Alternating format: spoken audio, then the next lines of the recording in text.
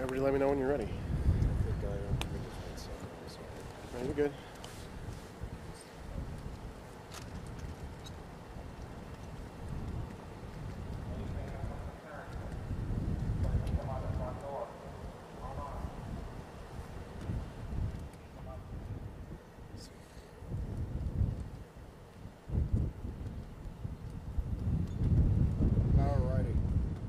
First. Everybody ready? Yeah. All right. I'm Lieutenant Aaron Moses, Aaronmoses, with the Wichita Police Department, providing a brief update in reference to the ongoing incident here in the area of Central and Webb is probably the best way for me to describe it for people who aren't here. Earlier today, we were dispatched to a call of a disturbance with a weapon in this area at a residence. The dispatcher heard a female calling for someone to stop and indicating that there was a knife involved in a disturbance. When our officers arrived, they located an adult female who has reported being the victim of a domestic violence case. At this time, we've established that there are felony charges on a suspect, and we believe the suspect may be inside this residence refusing to come outside. We are obviously using time and distance to our advantage, attempting to negotiate or contact this male, make contact with him, and come to a peaceful resolution in this incident.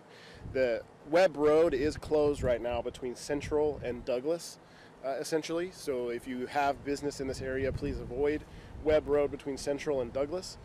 And that's really all I have right now. I know you guys have been trying to contact him. Any indication that he is, in fact, in there? We're operating under the belief that he is inside the residence right now. We're working diligently to understand everything that's going on and do our best to make contact and come to a peaceful resolution. Is the female victim still on scene, or has she been taken to a hospital at all? I don't believe she was taken to a hospital. Is she safe though? Yes. Any idea if you guys have had any kind of past dealings with these folks involved? I'm unsure at this time.